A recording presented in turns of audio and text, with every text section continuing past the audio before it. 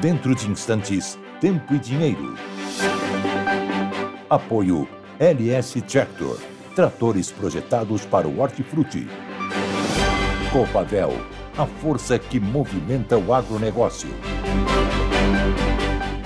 Risa Sementes, semeando o agronegócio do futuro. Lotus Biosoluções, excelência em produtividade. Seja assinante do Clube do Tempo e Dinheiro. Entre no Clube do T&D. E Inovipab, a ferramenta do produtor rural.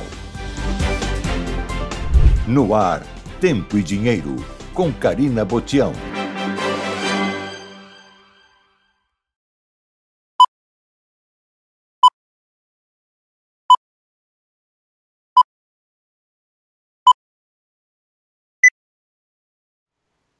Olá Brasil, olá amigos produtores rurais, muito boa tarde a todos. Hoje a guerreira Karina Botião está nos bastidores, acometida pelo ran-ran, gripe, fogo.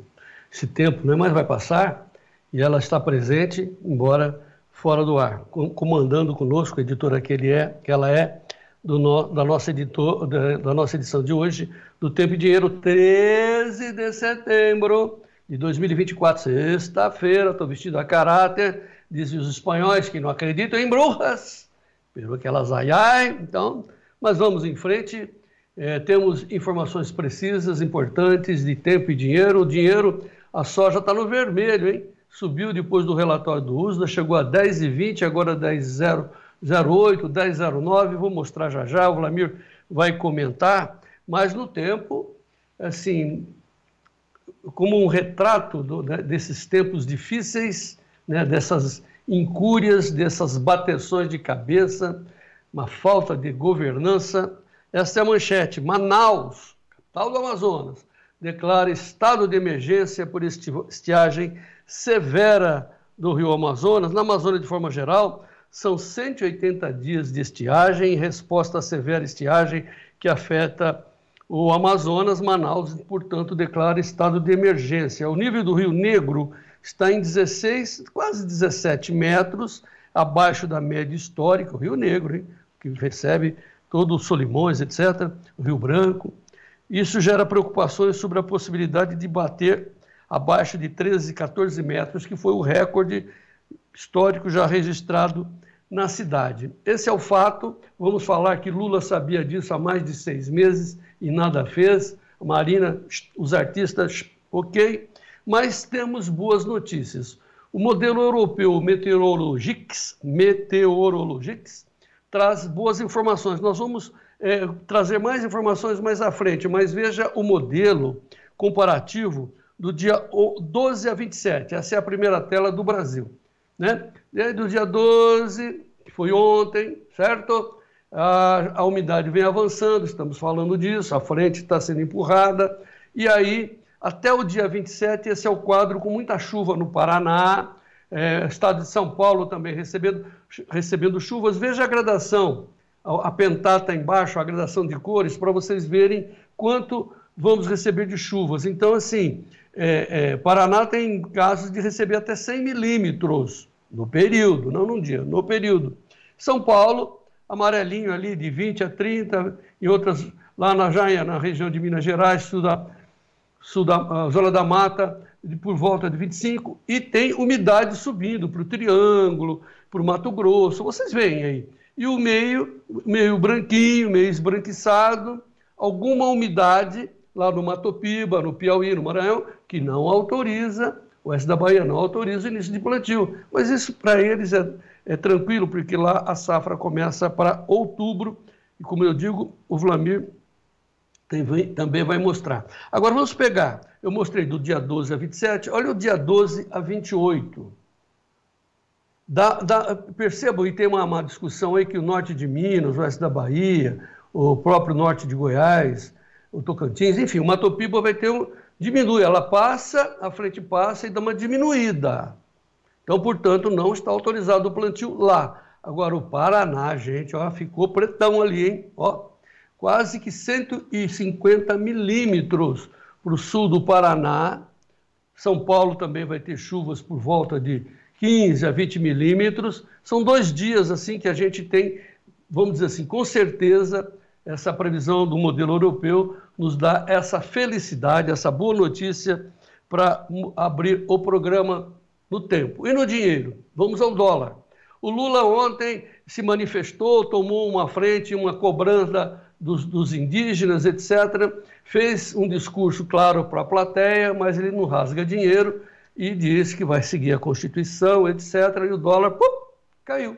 Então, esfriou o dólar, perdendo 1,34%, fora também as condições de juros lá nos Estados Unidos. Semana que vem eles devem cortar a taxa de juros. Então, hoje o dólar desceu para 5,55. Quem travou o dólar ontem ganhou quase que 1% de valor. Também o Vlamir. Hoje nós teremos o Maurício Berinello, explicarão o câmbio. A soja. Então a soja, depois do USDA de ontem, que foi surpresa, o Vlamir gostou, a soja veio subindo, veja o gráfico, chegou a 10,20. Agora, em relação à abertura de ontem à noite, 9 horas da noite, horário de Brasília, está perdendo 3,25, mas está acima, no novembro, acima dos 10. 10,07,88 é em tempo real a posição da soja para novembro. E o cafezinho? Por causa desse vai e vem climático, parece-me que mais à frente nós vamos olhar com atenção, não vamos, né, nos exceder. As chuvas avançarão, mas não persistirão em Minas, na área da cafeicultura, principalmente para o Cerrado. Parece que abre um buraco na umidade. O mercado reagiu e o contrato de Nova York, dezembro, para a Arábica, sobe 8,80 centes a 258,20 centes a libra-peso. Alta de 3,53% no Arábica. Deixa eu ver aqui, deixa eu aproveitar aqui e mostrar já o conilon. O conilon, a tonelada, 5.237 dólares, subindo 161 dólares por tonelada. Preços extraordinários, para dizer o mínimo, para o café. E por fim, hoje, dia 13, sexta-feira, temos que comemorar o Dia Mundial do Agrônomo. 13 de setembro, é o Dia Mundial daqueles que, como os médicos cuidam da saúde do ser humano, esses agrônomos cuidam da vida, da manutenção da vida, através da produção de alimentos. Meus amigos agrônomos, muito obrigado, que Deus os proteja e vamos em frente. O Brasil vencerá, Gleidson. Essa é a nossa mensagem. A Karina faz essa abertura brilhantemente. Hoje, infelizmente, ela está nos bastidores, mas fazendo as vezes dela, a nossa mensagem, o Brasil vencerá. Tenho certeza disso, que o Brasil vencerá. O bem vencerá. Dito isso, Gleidson, Ricardo, vamos em frente com mais uma edição do Tempo e Dinheiro no ar.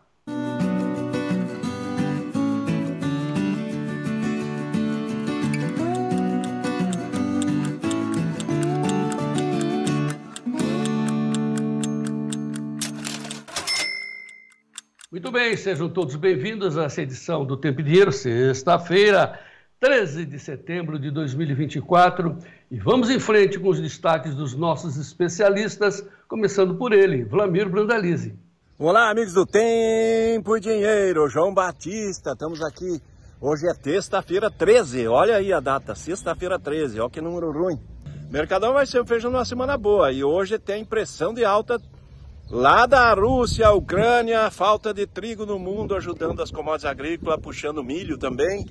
Já vamos comentar tudo isso aí. E sexta-feira, mesmo sexta-feira fria, 13, é dia de feijão com arroz. Esperamos vocês daqui a pouco no Tempo Dinheiro. O destaque é a mudança de chave que está começando agora, entre 13, 14 e 15 de setembro para frente. Detalhes na previsão. Boa tarde a todos, João Batista Olive, 35 graus agora aqui na capital paulista, céu bem coberto aí naquela foligem e é lógico, expectativa de que essa chavinha, como o próprio Ronaldo disse, chegue e abra o quanto antes, o tempo um pouco melhor, mais úmido aqui em São Paulo. Bom, no mercado do boi gordo esse segue firme, negociações lá na B3 É lógico que tem sempre uma oscilação, é o que acontece tradicionalmente às sextas-feiras também no mercado físico. Negociações mistas por enquanto. O setembro a R$ 254 por arroba sobe 0,12%, enquanto que outubro recua 0,40% a 258,55. O novembro, que já chegou a bater os 264, hoje 262,65, recua 0,42%. Indicador CPE-Exal que ontem, R$ 251,35 no interior de São Paulo, referência à alta de 0,80%. Mercado físico, segundo a Scott Consultoria, entre 32 praças, hoje 4 delas apresentaram alta. 251 vale arroba a prazo boi comum em São Paulo, já descontado, São Paulo, Barretos, Araçatuba, Alagoas. 226,50 no prazo, Marabá no Pará 221,50, Redenção no Pará 219,50 também no prazo. Daqui a pouquinho a gente traz mais informações sobre o mercado de pecuária. Antes vamos à Bolsa de Chicago e Nova York acompanhar as cotações dessa sexta-feira pós o USDA. Após a divulgação dos relatórios de ontem, hoje a soja recua 0,46%, mas se mantém acima dos $10 por bushel, vencimento mais curto, $10 mais 6,38. Milho a $4, 8,62, alta de 0,65%. Trigo negociado com alta de 1,80% a 5,89, aliás, $5, 89,40. O café, contrato C em Nova York, nesse momento, a 258,45, sobe 13,63%. E o café segue ampliando alta na Bolsa de Londres, agora alta de $176 por tonelada, bate os $5.252 por tonelada.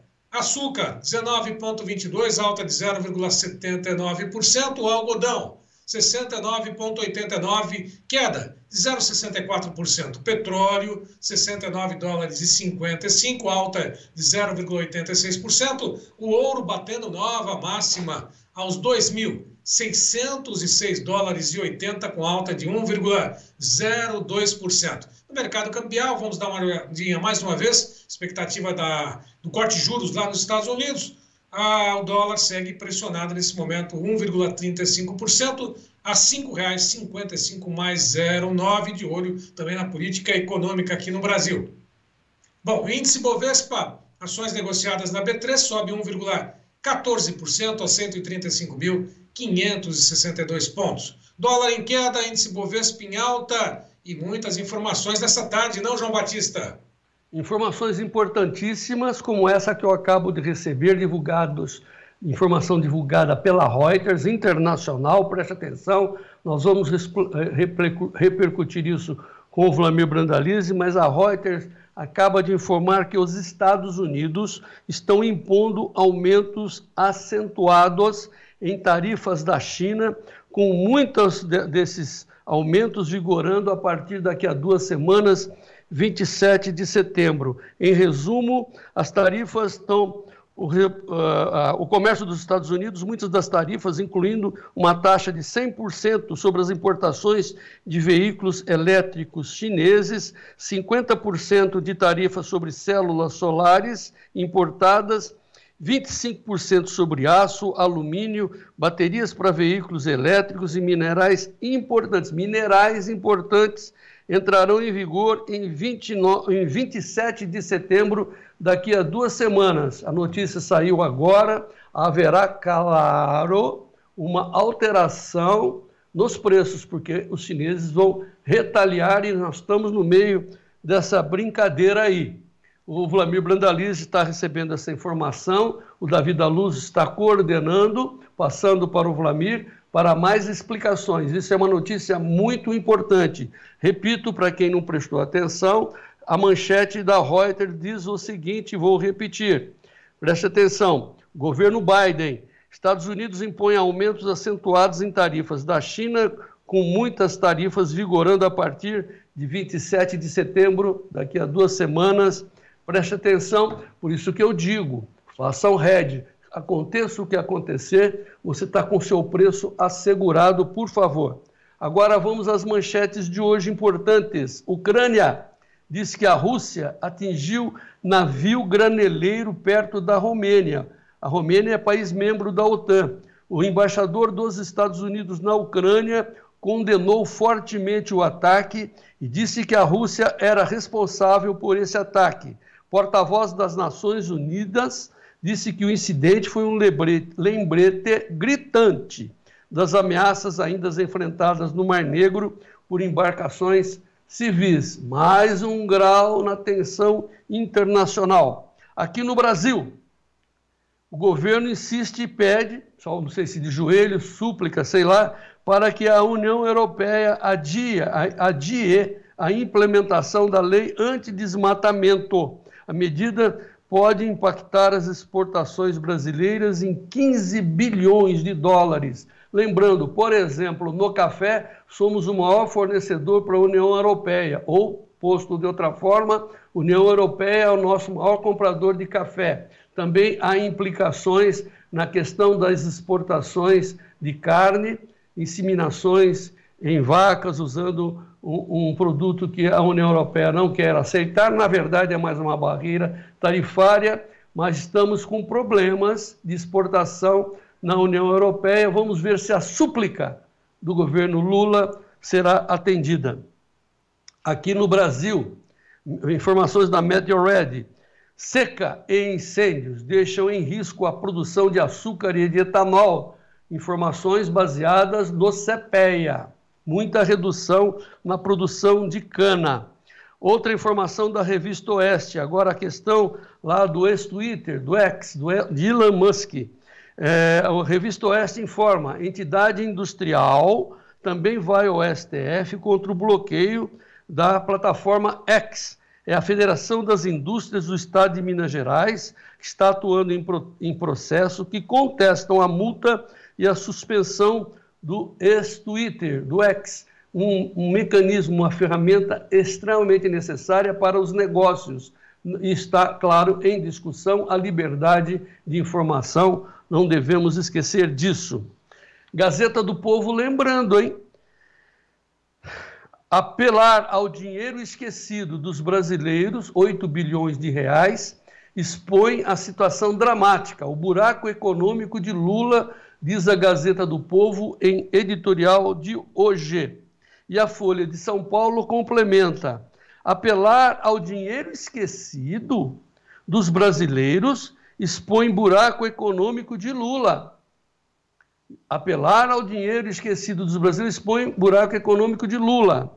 E a Folha complementa: uso de depósitos bancários esquecidos para cumprir meta fiscal aprova a desoneração, mas alerta os investidores que a economia de Lula está raspando o tacho e isso leva muita desconfiança entre os investidores internacionais. Quem colocaria um dinheiro numa entidade que talvez não te pague? Vale para todos nós, os rentistas que têm o dinheirinho na poupança. Muito bem. Lula ontem foi fazer política com os indígenas tupinambás e levou graves críticas, dizendo os tupinambás que Lula não está cumprindo com os compromissos que ele adotou para se eleger.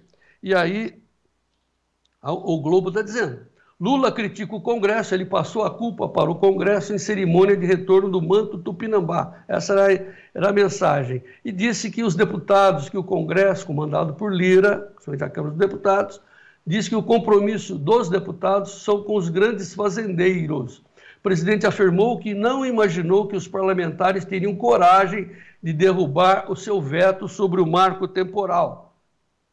Nossa posição, claro, sempre foi a favor do marco temporal. É só raciocinar em cima. Mas ele continua fazendo política e disse para a Reuters, que transmite para o mundo todo, que Lula, 2 pontos, minha posição sobre o marco temporal não mudou. Sou a favor dos povos indígenas. Aí depois ele complementa, dizendo: mas, como eu tenho minoria no Congresso, o povo votou a favor da oposição, eu tenho que negociar e tenho que cumprir a Constituição. E aí o mercado entendeu, tá bom, está fazendo política, está no palanque, mas os negócios vão continuar, ou seja, ele vai pagar a dívida. Por fim, olha essa manchete sobre os artistas que fizeram um L e desapareceram da mídia.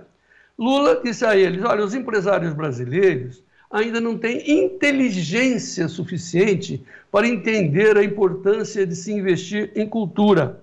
Por isso, mais do que nunca, o nosso editorial de hoje, por favor, Gleidson, o título é No suor do teu rosto.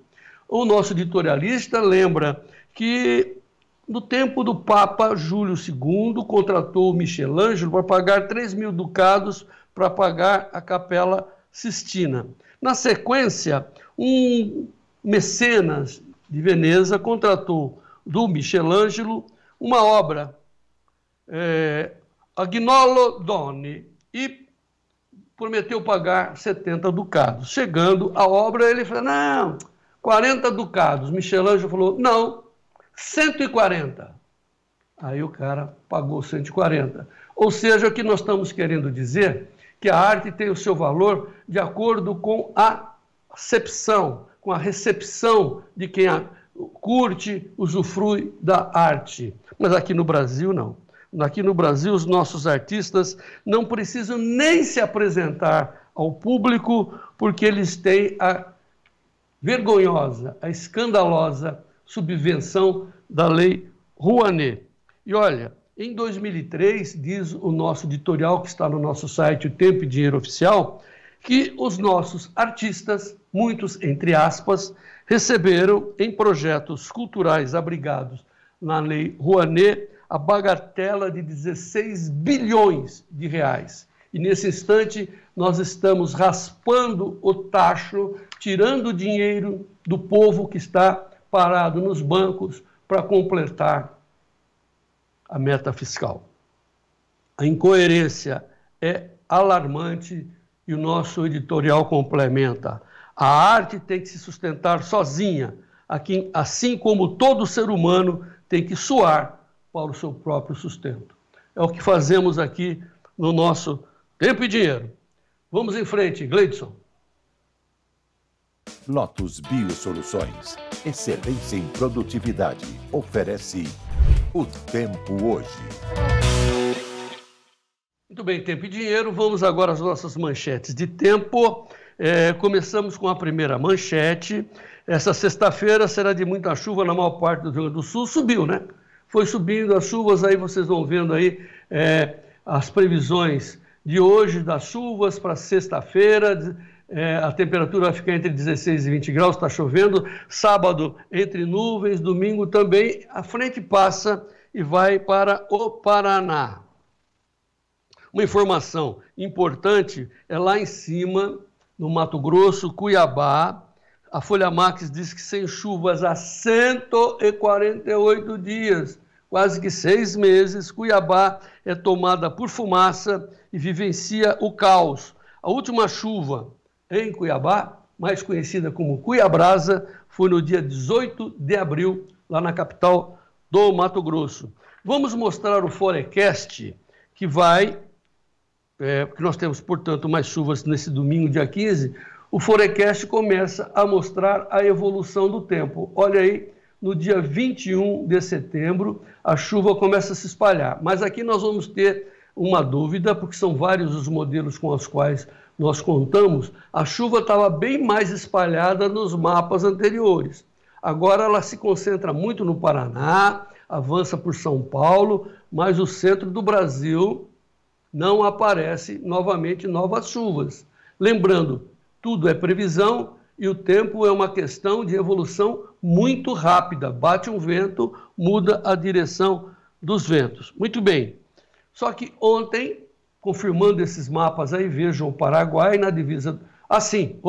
claro, do dia 21 a 29 de setembro, porém, olha aqui a boa notícia que o Gleidson está nos colocando, as chuvas começam a se aproximar conforme o Ronaldo Coutinho vem dizendo. E olha, é uma boa lembrança ali para o pessoal da Bolívia, né, do oeste do Amazonas. Vai chover, vai apagar o fogo. O Coutinho já disse ontem que em 10 dias ninguém vai mais lembrar que houve incêndio no Amazonas, né?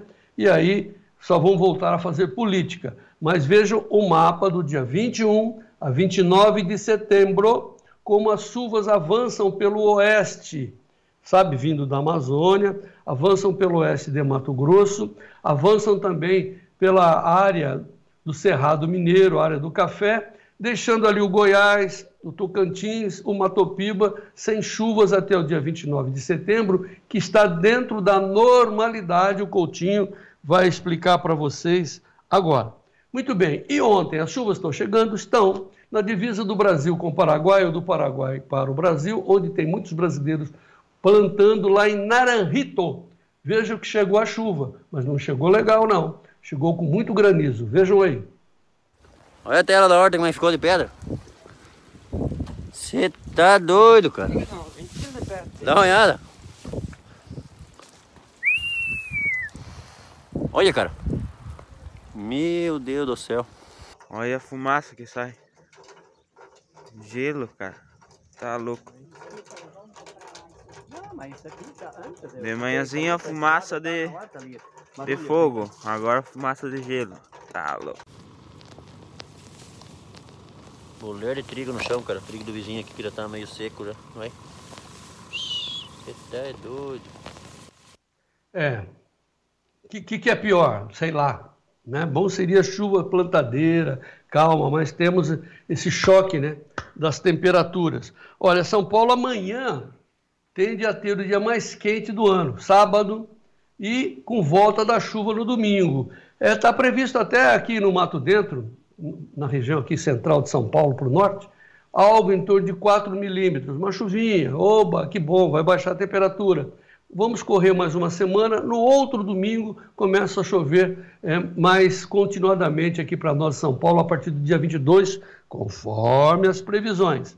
Olha, vamos ali para o sul do Mato Grosso do Sul, lá em Rio Brilhante, onde o meu amigo João da Silva mandou um vídeo mostrando que, infelizmente, a fumaça das queimadas esquecidas pelo Lula, né, agora deu pânico, mas agora já era. Olha como é que está o Mato Grosso do Sul, na região de Rio Brilhante, o vídeo do meu amigo João da Silva. Bom dia, João Batista, Tempo e Dinheiro, Notícias Agrícolas, todo mundo aí do Tempo e Dinheiro.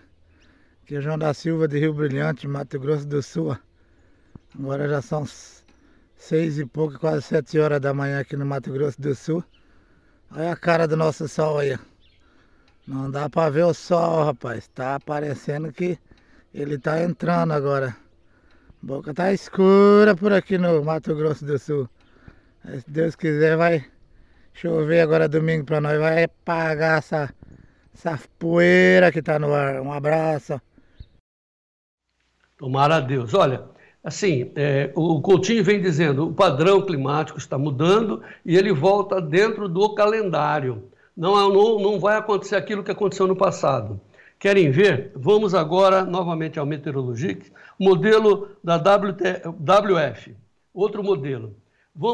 Esse é o Sudeste, Gleidson. Vamos ao Brasil para a gente mostrar duas... Isso, muito bem.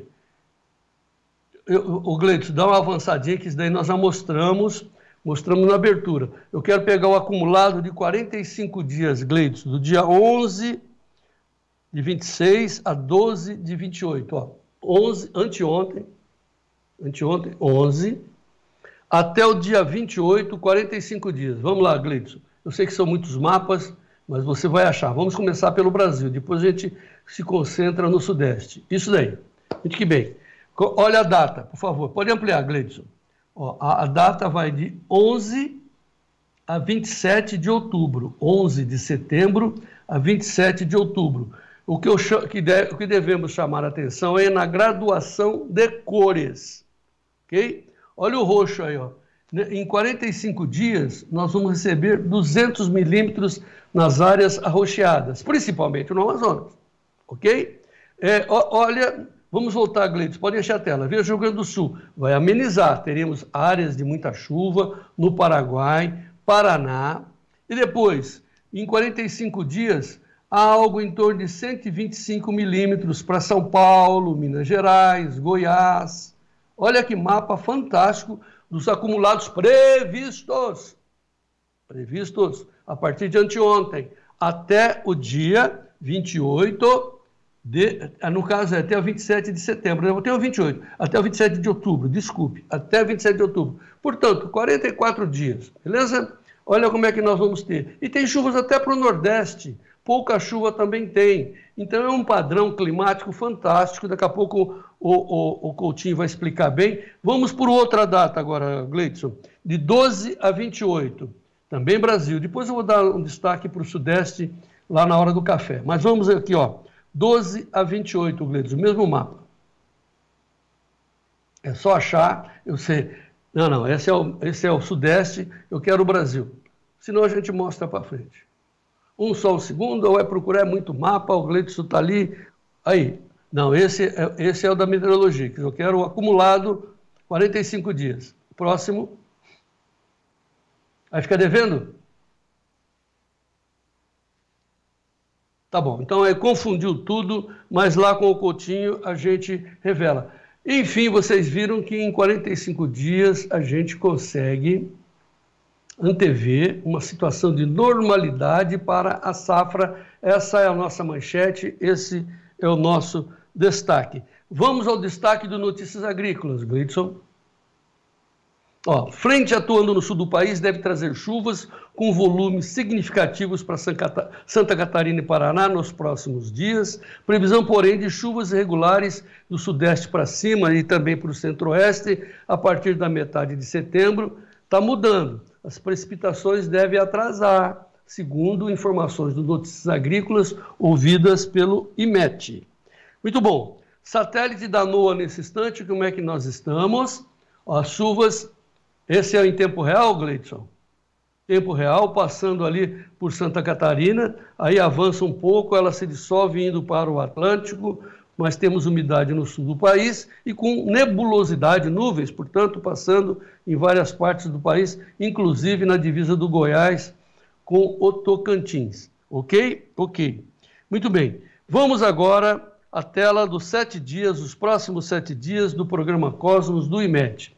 Vejam aí, as chuvas de 14, sábado, portanto, subindo, o sábado para domingo no Paraná, da noite para o domingo pega bastante o Paraguai, o restante do país aberto, aí domingo, dia 15, chuva dentro do Paraná, portanto, confirmando a possibilidade de plantio, e aí no domingo à tarde, para segunda-feira, coisa fica braba, muita chuva no Paraná, muita chuva no litoral do Paraná, subindo a umidade na segunda-feira para São Paulo, deixando um pouquinho de umidade para nós aqui, mas na terça-feira toda a massa, essa nova massa, vai para o Atlântico, deixando umidade nos litorais do Rio de Janeiro, Espírito Santo, até o dia 18, quarta-feira que vem.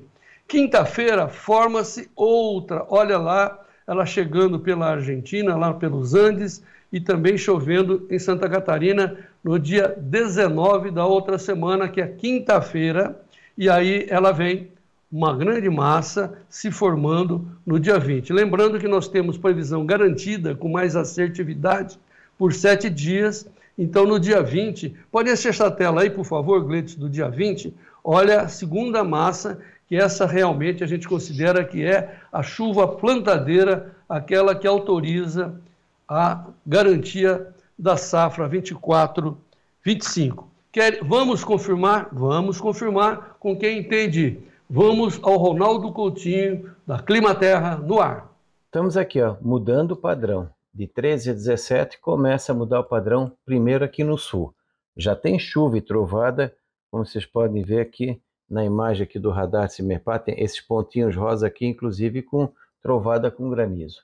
Aqui também, nesse outro radar, a gente vê aqui, ó, pega aqui o norte do Rio Grande do Sul, sudoeste Paraná, Santa Catarina. Só aqui em São Joaquim, na Climaterra, já deu mais de 50 milímetros. Então vamos ter o quê? Uma boa chuva aqui na metade norte do Rio Grande do Sul, Santa Catarina, Paraná, Mato Grosso do Sul, notícia boa. Essa chuva aqui vai ser no fim de semana. São Paulo também. Essa chuva começa amanhã aqui na parte oeste e sul de São Paulo, alguma coisinha hoje à noite, Na capital paulista, entre a tarde e noite de sábado, tu vê que começa a chover no estado de São Paulo, no Mato Grosso do Sul, excelente para primeiro apagar o fogo, melhorar a qualidade do ar e molhar. Para quem quer plantar no centro-sul do Mato Grosso do Sul, Paraná e sul do Brasil, já dá para se fazer de agora para frente. São Paulo, ainda esperar mais um pouco, ali do finalzinho de setembro para frente. Aqui no Nordeste, aquelas chuvas normais, sol, nuvens e chuva no litoral, grande parte do Nordeste, pouco ou nenhuma chuva, dentro do padrão. Começa a melhorar aqui, ó, na parte oeste do Mato Grosso, algumas chuvas na parte fronteira com a Bolívia, divisa com Rondônia, Amazonas, pancadas isoladas em Rondônia, aqui também no Amazonas, Roraima, mas grande parte ainda do país tempo seco.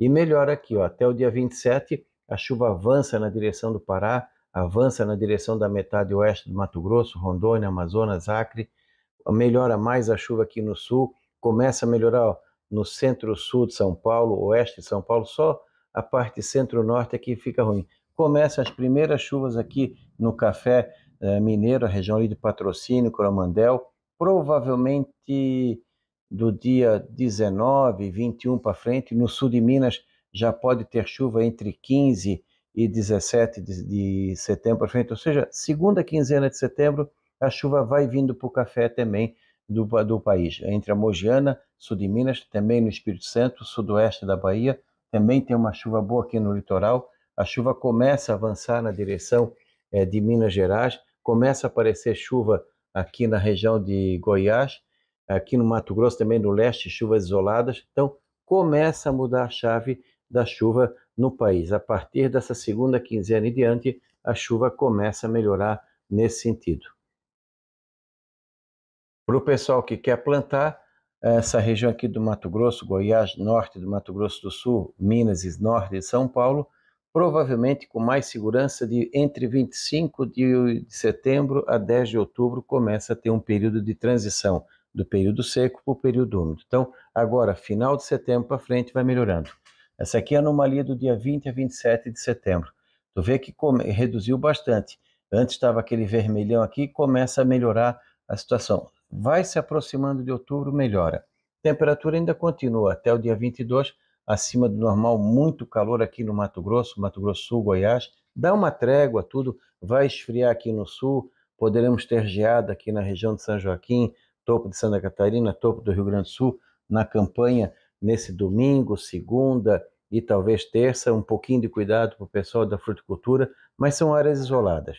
Vai fazer frio em Curitiba, São Paulo, esfria em Campo Grande, esfria no Rio, entre domingo, segunda e terça.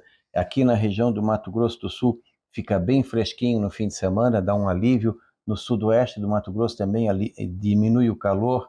Em São Paulo diminui o calor em boa parte de São Paulo nesse domingo, segunda-feira, então dá uma diminuída. Na média fica acima do normal, mas tem um período de frio no meio. E o mais importante é a chuva. Ela começa a vir com gosto agora na segunda quinzena de setembro e principalmente outubro, que deve ser um mês muito bom, tanto para o setor elétrico quanto também para a parte da agricultura. E o pessoal pode acompanhar aqui, ó. Todos esses detalhes estão aqui, ó. Cone Sul, clima para o começo da safra, Amazônia com boas novas para o Nordeste. Da Climatempo, Ronaldo Coutinho. Coutinho, além da gente ter essa tranquilidade para o plantio, o Coutinho acabou de dizer, até os reservatórios de energia elétrica vão ser beneficiados com a graça de Deus. Lembrando que as informações do Coutinho teve o apoio, oferecimento da Lotus Biosoluções. Um novo conceito em nutrição vegetal que está oferecendo para agricultores de todo o Brasil mais produtividade. Lotus Biosoluções, excelência em produtividade. Olha aqui, 3 destaques das mensagens que eu recebo aqui pelo YouTube, do Timóteo Albrecht, lá de Ipameri, Goiás. Tá calor, 34 graus, mas sem fumaça. Olha como as coisas estão mudando, a frente está passando. O Rafael Duarte, lá de Uruguaiana, lá divisa com a Argentina, Rio Grande do Sul, já choveu agora, esperando seca, imagine, está esperando esfriar, esperando esquentar o solo, dar uma acalmada na chuva para eles poderem plantar arroz lá em Uruguaiana. Cuidado com o Lula, hein? Bom, enfim, outra informação, Rafael Taufer, de Passo Fundo, choveu hoje 35 milímetros, parece que vem mais chuvas. Por enquanto, no Brasil, nós temos o radar mostrando vários pontos de incêndio no Brasil. Mas vários é eufemismo. É muito incêndio de vários pontos. Vejam as concentrações. Então, vou segurar um pouquinho. Tem em São Paulo, claro. Tem no Paraguai. Tem muito lá na Bolívia. Mas também tem no centro do Brasil. É bom todos os nossos telespectadores saberem que os radares estão te vigiando, cara. Não pense que você vai botar o foguinho e vai ficar por isso mesmo. Agora, sempre lembrando também, tem que ter, fora as questões do caboclo, do índio, que faz, né, aqueles incêndios para replantar em cima, porque não tem adubo, enfim, para fazer a caça, aquela coisa toda que todos sabem, os honestos sabem. Tem também os incêndios espontâneos. O que não dá para aceitar é covardia e hipocrisia de jornalistas canalhas que ficam apontando o dedo para a agricultura. Eles querem, na verdade, que os preços subam e os pobres paguem mais pelo seu alimento do dia a dia. E não podemos esquecer que Lula sabia, porque foi avisado, tem documentos, desde o começo do ano. Desde o começo do ano, ele sabia que isso poderia acontecer. Mas sabe como é que é? Melhor ficar no palanque e apontar os dedos para os outros, mas nós temos que registrar. Muito bem, vamos para o rápido intervalo. Daqui a pouco, o Vlamir Brandalize acompanhando os novos preços da soja depois do relatório de ontem do SDA. A soja está 10,05, só para vocês saberem o primeiro vencimento em tempo real. É um instante só.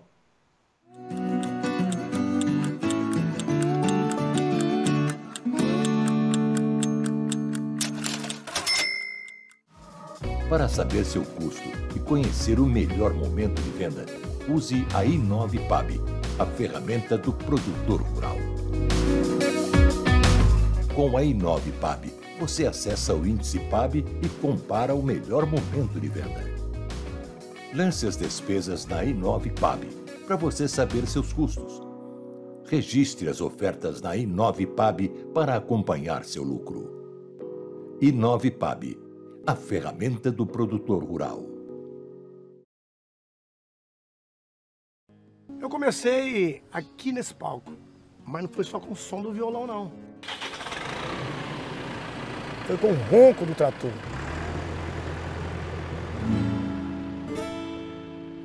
Eu sempre fui um produtor rural e quero crescer cada vez mais. E a marca que eu escolhi para mim é a LS Tractor. Ela tem força, tecnologia e amor pelo campo. Maravilhoso, né? É show demais. É tão show que eu pedi bis. LS Tractor, tecnologia sul-coreana, coração brasileiro. Esse é bruto, hein? A Risa Sementes acredita que um solo vivo é o ponto de partida para uma agricultura mais sustentável. A integração do capim no sistema de manejo traz inúmeros benefícios físicos, químicos e biológicos que ajudam a recuperar a fertilidade do solo. Com sementes de alta qualidade e conhecimento, trabalhamos para difundir o capim como ferramenta de produtividade na agricultura e pecuária. Risa Sementes, semeando o agronegócio do futuro.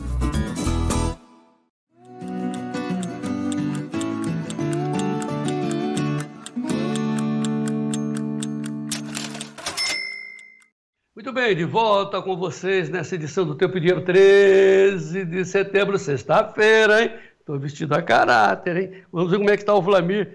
O Vlamir está lá em Marechal Cândido Rondon, oeste do Paraná. Mas antes de chamá-lo, vamos contextualizar, vamos mostrar os preços. A soja, eita, olha o gráfico. Descendo, chegou a 10,20, 10,04 agora, eita. Perdendo 7 centes em média, recuando 0,68% em relação à abertura do mercado, que foi ontem, às 9 da noite, agora 10,04. O gráfico mostra isso. Eita! Vamos ver agora como é que está a Bolsa de Chicago. Tem delay, mas mostra os 4 vencimentos, no vermelho. Então tá, setembro saiu da tela, agora os negócios estão para novembro para frente. Novembro, $10,06, janeiro, 10,24,50. Março, $10,38, são os preços mundiais planetários negociados na Bolsa de Chicago, ACME. Na B3, que é contrato espelho de Chicago, em dólares por saca de 60 quilos, novembro, 22 dólares e 18, leve queda de 0,49, mas o janeiro subindo ainda, hein? O último contrato saiu às 11 horas, a 22,75 dólares por saca, base Porto de Paranaguá. Ô Gleidson, de chamar o Vlamir, deixa eu ver o dólar. Dólar em queda também, 5,54. Muito bem, vamos a quem entende. Vamos a Marechal Cândido Rondon, onde está Vlamir Brandalize, com as notícias da soja no ar.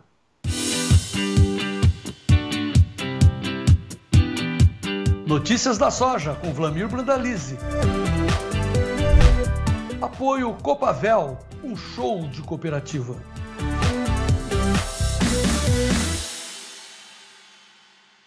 Dom Vlamir Brandalize, muito boa tarde. Marechal Cândido Rondon, oeste do Paraná. Ouvi ao fundo Canarinhos da Terra.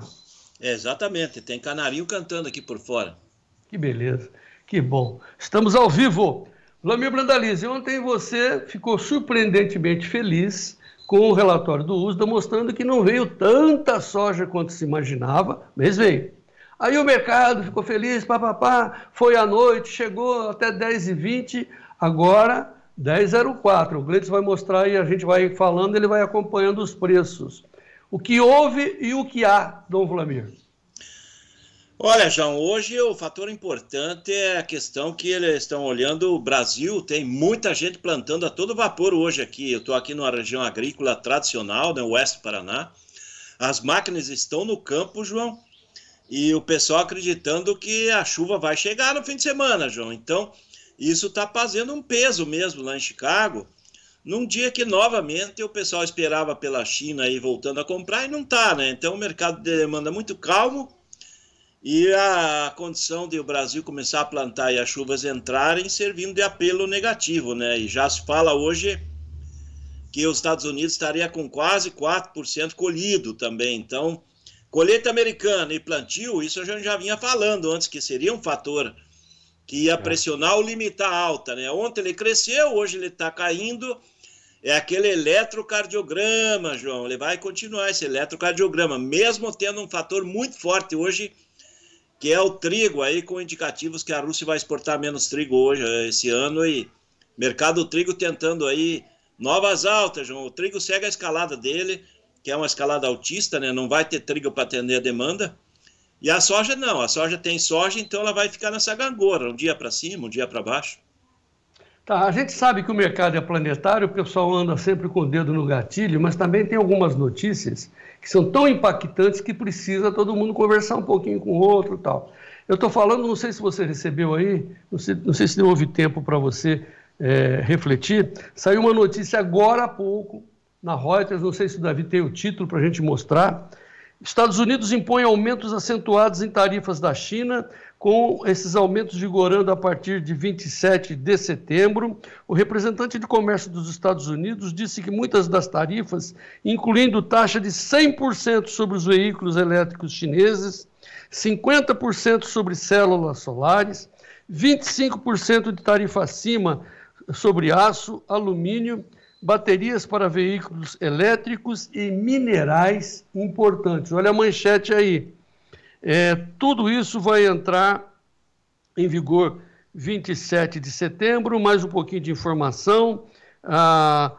Os ajustes às tarifas punitivas da seção 361 sobre 18 bilhões de dólares em mercadorias que haviam sido anunciados em maio pelo presidente, eram considerados mínimos, desconsideraram os pedidos da indústria automobilística, etc. e tal. E o que me chamou a atenção aí que a determinação dos representantes mostra que tarifa de 50% de semicomputadores chineses, inclui duas novas categorias, policílicos usados em painéis solares e wafers de chips de silício, deve começar em 25, mas essas punições de 100% sobre os carros e minerais importantes daqui a 2 semanas. É uma gôndola, tudo que vai e volta. Haverá reação chinesa, com certeza, Vlamir Brandalize? Olha, João, tem 3 pontos importantes para a gente comentar aqui nessa informação aí, né? Primeiro que os Estados Unidos está impondo essas tarifas, vai aumentar a inflação americana. Porque os produtos vão ficar mais caros nos Estados Unidos, né? Porque as empresas americanas, elas têm que controlar valores e às vezes vender até abaixo do custo os carros delas, né? Os carros elétricos, todo esse sistema de placas solares, isso vai impactar em aumento de custo de inflação americana. No lado chinês, a primeira reação que vai ser, ela vai buscar novos mercados para esses produtos deles. Isso vai nos beneficiar, que eles vão tentar entrar no nosso mercado, provavelmente. Isso é benéfico para nós termos mais placa solar, para ter carro elétrico, vai chegar mais competitivo. Isso é um fator aí que deve assustar o setor da indústria brasileira também, que os carros elétricos chineses vão chegar mais barato, porque eles vão continuar produzindo. Isso é indiscutível, João, porque a escala deles é gigante. E outro fator que ajuda o setor do agro, que provavelmente eles vão dar preferência de comprar soja, milho, carnes brasileiras. Isso nós vamos ter benefício no caso da soja. Não vai impactar Chicago, mas vai impactar principalmente prêmios, né? Ajuda no prêmio, né? Então, dá para ver que os prêmios seguem muito fortes, aí o prêmio até o final do ano, e os prêmios futuros pelo menos pararam de cair. Então, já é um bom sinal, né, João? Para aquele que ainda não fez prêmio futuro, talvez nos próximos 30, 40 dias apareça a oportunidade que o mercado se abra até melhor aí para os prêmios futuros. Então, 3 situações. Inflação americana vai aumentar porque eles vendem mais barato. E daí o tirou mais barato, o vendedor local fica com o privilégio, vai cobrar mais caro. Essa é a regra de mercado mais fechado. O segundo vem aí dessa questão de nós termos oportunidades de comprar mais placas e mais computadores, toda essa parte tecnológica, além dos carros mais baratos, e nós podermos exportar mais com prêmios melhores. Então, para nós é bom. Quanto mais os americanos criarem obstáculos para a China, melhor será para nós, viu? Eu acho que tudo que eles criarem de barreiras é ruim para eles, né? Então, para nós, eu acho que é uma notícia boa. Só para completar, acho que me chamou mais atenção tal das tarifas sobre minerais importantes. Falei, vixe. Aí, bom, enfim. Minerais importantes tem que levar em consideração. A Rússia é o segundo maior exportador mundial de ureia. Então, ele coloca tarifa lá, o americano vai ficar mais caro a ureia, que ele vai dar uma preferência da ureia regional, ureia canadense, ureia de outros fornecedores. E nós temos a vantagem que talvez esse produto que iria lá, não só a ureia, como outros fertilizantes mais nobres que eles fazem, ou químicos, para nós é uma notícia boa. É notícia boa porque nós temos que continuar crescendo e precisamos de ter fertilizantes defensivos com preços justos, né, João? Eu não falo barato, tem que ser preço justo que consiga produzir e ganhar dinheiro e o vendedor continuar ganhando dinheiro. Todo mundo ganhando é o fator mais importante.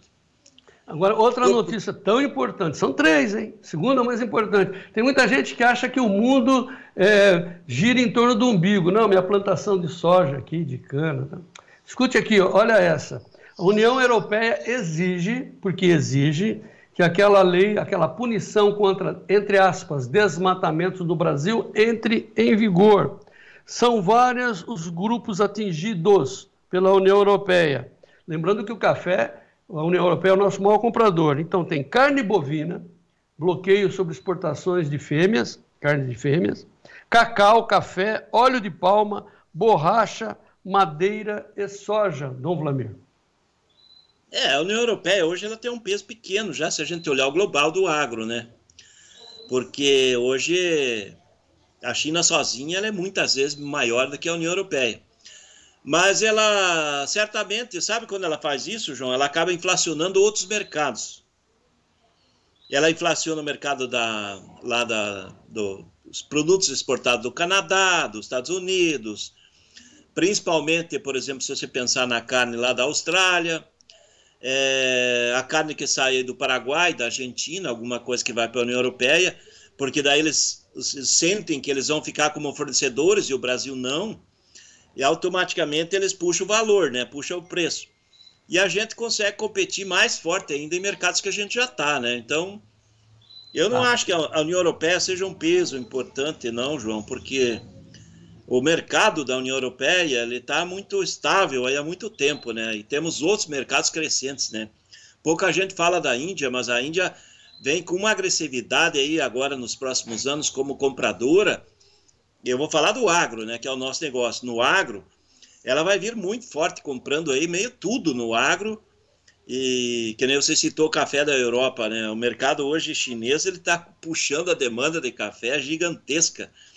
E já já nós vamos ver o indiano tomando café, as cafeterias se abrindo em todo que é lugar na Índia, porque a Índia também tem um crescimento econômico forte, né? Muito acima da média mundial. Então temos espaço para outros lugares, né? Então acho que não é problema, não. Esse não é um problema grave. Ele é momentâneo, mas ele já se dissipa. É mais um pepino para a União Europeia, João. Estamos falando de dois casos. A União Europeia tem recessão, e ela fazendo isso vai aumentar a inflação, porque ela vai ter que comprar de outros mais caro. A resumo é isso. Tá. E por fim, o terceiro detalhe é a guerra da Rússia com a Ucrânia. A manchete de hoje que nós abrimos as notícias internacionais, dizendo que a OTAN está muito preocupada, pois um país membro da OTAN, que foi a Romênia, teve um navio graneleiro atingido pela Rússia nessa guerra com a Ucrânia. A Ucrânia diz que a Rússia atingiu um navio graneleiro. O pau está quebrando e está aumentando novamente a intensidade da guerra. Quais são as consequências para a geopolítica e para nós brasileiros? Olha, já um impacto maior desse aí é que tudo isso reflete em custo maior de frete, né? Então ele acaba refletindo para todo mundo, né? O frete fica mais caro, que todo navio que é atingido no mercado, no mar, em lugar qualquer, ele acaba aumentando o custo do frete e o seguro, principalmente o custo do seguro do navio e das cargas, em geral, nível global. Então, com fretes mais caros, ele reflete para tudo, né? Nós vamos comprar produtos que vai vir via navio, certamente o frete vai ficar um pouco mais caro. E a gente vai vender, certamente o comprador vai pagar um frete mais caro. Mas o fator importante é a Rússia. Esse aí tá a notícia, a guerra que nem você sempre fala, né? Então, a notícia de um lado e do outro, você não sabe, né, quem é verdade ou não, mas que tem algum problema, tem, né? Porque provavelmente é um navio que não iria para a Índia, não vai para a China nem para o Irã, né? Porque navios que estão com esses destinos, a Rússia está fazendo segurança. Navio para outros destinos, aí já fica mar aberto com risco, né? Então, a guerra. A guerra, certamente, ela acaba refletindo positivamente nas cotações, né? Porque um dos fatores de alta do trigo também é esse rolo todo, em que nós temos aí a Rússia, o maior exportador mundial de trigo, né? Então, ela vendeu muito mais do que era previsto, e já se fala que ela vai ter que cortar aí 10, 12 milhões de toneladas nas exportações nesse novo ano, né? E no mercado esse ano não tem fornecedor para esse volume, não. E os canarinhos aí estão cantando violentamente, certamente te homenageando pela sua brilhante informação. A gente se sente obrigado a fazer esse contexto um pouco longo para mostrar para os nossos amigos produtores que o mundo não é plano, que nós somos uma pequena aldeia dentro do planeta, que o seu preço recebe informações de todos os lados, variam para cima e para baixo, e a recomendação que a gente sempre fala, insiste, é manter o valor do seu produto preso, garantido contra a baixa, deixando o produto físico livre para você negociar quando der a melhor margem para você. Quando? Só você sabe. O importante é você não deixar o bicho cair. Vlamir Brandalize, resuma para a gente a situação então da soja e vamos avançar. Olha, João, soja fechando uma semana, vamos dizer assim, mais calma, o USDA passou. O USDA não trouxe estrago efetivamente para a soja, né? Foi um relatório até levemente altista no caso da soja, né? Ele trouxe um número até interessante. Mas é uma semana que vai fechando calma. Hoje nós estamos aí com mais ou menos 108,2 milhões de toneladas negociadas, tem mais ou menos 39 milhões e 800 ainda para negociar. O ritmo dos negócios andou, mas andou a menos que as semanas anteriores. Safra nova tem mais ou menos 23% dela negociada nesse momento. está um pouco abaixo do normal, mas também houve negócio. E o produtor está aproveitando esses momentos que dá pico, né? Hoje, por exemplo, ainda está dentro de um nível bastante razoável, teve negócios ainda, não foram muitos. E o produtor vem aproveitando, mas hoje o produtor, para fechar, ele está mais interessado no clima, nas chuvas, do que em fazer novos negócios. Eles apontam aí que ele volta a negociar a safra nova se realmente chover nesses próximos dias, João. Daí o pessoal trabalha com mais tranquilidade. Sim. Vossa Senhoria me ameaçou, e a mim e ao Coutinho, dizendo, se não chover, é melhor você fechar a porta. Ok. E se chover? O que eu ganho com isso? Uma paçoquinha? Se chover, eles dizem que vão ter que pagar uma paçoquinha. Os produtores aqui de Marechal Cláudio Rondon estavam falando, avisa o João, que ele está prometendo a chuva, tem que trazer a chuva. E todo mundo está com as máquinas da roça aí. Gleidson, vou mostrar para o Vlamir o acumulado das chuvas para os próximos 45 dias. Olha como o padrão mudou. Dá para mostrar, Gleidson? Achou aí? Não. Mostra aquele que a gente mostrou, que foi do dia 11 de setembro a 27 de outubro. 45 dias. Conseguiu achar aí, Gleidson? Sim ou não? Coitado do Gleidson. Você jogou a batata quente lá em cima? Não, o cara tá sozinho ali, eu vou mudando o roteiro, ele fala, meu Deus do céu, isso daí, vamos ver, enche a tela esse daí é da Meteorologix, esse daí vai até o dia 27 de setembro, eu tinha um acumulado para 45 dias, mas vamos ficar por aí, né? Até o dia 27, olha o que vai acontecer, olha como espalha a umidade, não autoriza, o Coutinho falou, olha... Para vocês aí do centro-oeste, leste de Mato Grosso, tal, melhor esperar a chuva se confirmar para outubro. Agora, olha o seu Paraná aí. Eu vou ganhar a paçoquinha, hein, Vlamir? Exatamente, o pessoal aqui comentando, dizendo, não é só paçoquinha, não. Ele manda aquele pote de paçoquinha. Ah, tá bom, já ficou melhor. Ok, Vlamir, nós temos muita coisa, o chefe está desesperado porque o tempo já estourou, mas eu queria te homenagear. Ontem nós não mostramos Maringá, mostraremos em outra oportunidade, mas pelo menos vamos para Cândido Rondon, onde também eles lá têm, além de soja, plantio de milho, o plantio de mandioca. Veja o vídeo do Vlamir lá em Cândido Rondon. Olá, pessoal do Tempo&Dinheiro, João Batista, estamos aqui, ontem nós estávamos em Maringá, hoje estamos em Marechal Cândido Rondon, colonização alemã, aqui na região tradicional do passeio, estamos aqui numa região aqui, ó, essa aqui é a plantação de mandioca, é uma região tradicional da produção de amido de mandioca, né, de fécula, fica o areia aqui, faz mandioca. O pessoal está apontando aqui também que a mandioca está sentindo a seca, esse calorão extremo. Dá para ver aqui, ó, pouca folha na mandioca. Ela perdeu muita folha aí com esses calores extremos. Eles apontam que talvez tem perda de produtividade aqui embaixo, né? Então é plantação de mandioca, é uma coisa que tem em comum, que o Paraná é o maior produtor de farinha, de mandioca do país. E essa seca extrema vai diminuir a oferta aí no mercado brasileiro. Tô aqui, ó, mandioca, mais um produto. Um abraço. Sim, sempre lembrando que pão de queijo, na verdade, é pão de mandioca. Certo, Dom Vlamir? Exatamente, o pão de queijo é feito com amido de mandioca. Pronto. Vlamir, fecha a soja sexta-feira, qual é o prognóstico, qual é a expectativa para a semana que vem? Olha, João, não acredito em muita alteração, mas semana que vem, se realmente chover no fim de semana, é bem possível que nós perdemos aí 10 pontos, 15 pontos nos próximos pregões, João, porque vai aparecer na segunda-feira, no final do dia, com o relatório do USDA, colheita americana andando, provavelmente acima da média histórica, e também plantio andando no Brasil. É bem provável que vai acontecer isso aí. Muito que bem, então vamos fechar a soja. Lembrando que as cotações, os prêmios já estão lá no nosso clube. Põe de novo, só para dar o telefone para quem está nos ouvindo, seja assinante do clube, 199-9813-2915. Agora sim, vamos para o milho, oferecimento da ferramenta I9 PAB no ar, Gleidson. Notícias do milho. Oferecimento I9 PAB. A ferramenta do produtor rural.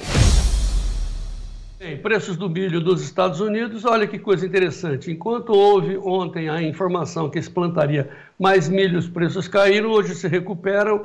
O setembro está saindo a $3,94, com alta de 7,75, mas os negócios estão para dezembro para frente, a 4,09, alta de 3, março 4,27, maio 4,37,50, enquanto que o milho aqui no Brasil, na B3, depois do USDA de ontem, mais ou menos, setembro no vermelho 0,14 a 63,71, mas o novembro 67,53 e o janeiro, conforme disse o Vlamir Brandalize, que devia ganhar também uma paçoca todo dia por essas informações preciosas, o janeiro a R$ 70,35, alta de 0,79%. O Gleides põe também em tempo real, enquanto o Vlamir disseca o milho. Olha, João, o milho, até o Gleides colocou, é bom colocar essa tabela, porque pela manhã até o petróleo estava mais alto, né? Hoje o milho está crescendo lá em Chicago por dois fatores, né? O petróleo segue escalada, né? Andou raspando os $70 aí pela manhã.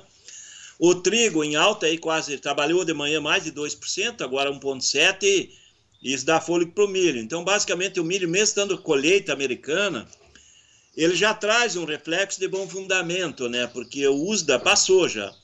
Mas o que o USDA deixou ontem, que a gente leva em consideração e analisa, é que a oferta, a produção mundial, mesmo com o otimismo do USDA de safra americana, de safra da América do Sul, safra do restante do mundo, ele já é uma produção para 2024-25 menor que o consumo. Então, é um ponto positivo. E o trigo, certamente, seguindo a escalada, ele está ajudando o milho. Então, basicamente, é essa posição.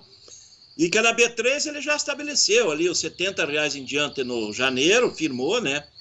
Como a gente tinha comentado no começo de semana, que ele ia passar dos 70, estava 69, passou.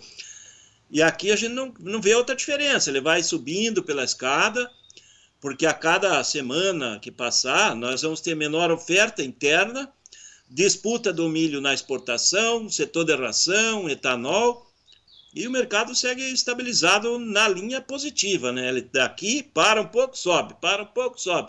É aquele subir pela escada. O milho segue essa linha, João. E pessoal que plantou aí no sul, sudoeste do Paraná, ele está sofrendo com esse calor. Se não vier chuvas agora nesse final de semana, vai ter muito milho assim mal aí, João. Não fala assim. Cara, você é um homem de ciência, olha as previsões, vai chover muito no Paraná, eu vou querer ganhar uma paçoquinha, hein? A paçoca vai chegar, João. Ontem também, eu cheguei aqui, o tempo estava parecendo que aqui já é divisa com o Paraguai, né? Eu achei, não, vai chover à noite, mas amanheceu igual ontem, o tempo, aquela fumaceira, tá fechado, calor, mas tem que chegar a chuva aí, porque aqui em tudo que é lugar eu vi aqui, todo mundo tá no campo plantando, João, pessoal... Todo mundo acreditando que a ciência vai fazer a chuva chegar aí dentro do que é previsto, e eu acredito que vai dar. Semana que vem tá todo mundo tranquilo e você cheio de paçoca aí. Ai, meu Deus do céu. Ai, minhas paçoquinhas em dólar, hein, pessoal? Vamos lá, então, agora. Preço do milho hoje no Brasil? Olha, o mercado do milho hoje vai fechando uma semana, vamos dizer assim, entre R$1 e R$2 melhor que o começo da semana. Vamos pegar Paranaguá 64, 65, aí roda o curto prazo aí, setembro, outubro, 64, 65 é São Francisco, Santos paga até 66 no outubro com novembro, Porto também subindo na média R$1, como também o nível de mercado de lotes para a indústria, ele também está melhorando. O pessoal reclama aqui, conversando com muito produtor que é vinculado a cooperativas, o estado do Paraná é um estado muito forte das cooperativas, que as cooperativas não mudaram muito.